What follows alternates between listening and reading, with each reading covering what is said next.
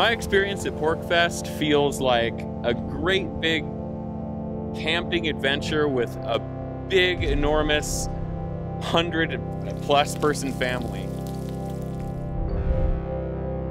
PorcFest is entirely unique. There's nothing else like it.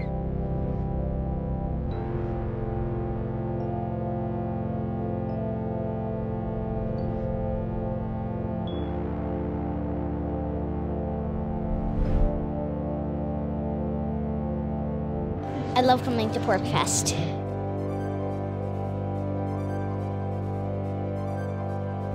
It's kind of exciting, sometimes a little bit hectic.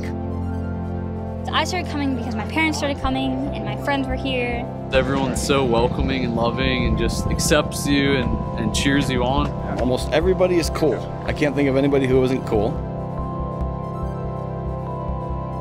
The people here understand freedom. Everybody here believes in freedom. The amount of different types of folks you get here who are all liberty-minded. Everybody has the same values here. I'm a pork ranger every year, and we have no incidents of weight at all. I would say it feels really free and like home. Like you feel comfortable, you feel like you don't have to censor yourself. It makes me feel like life should be this way.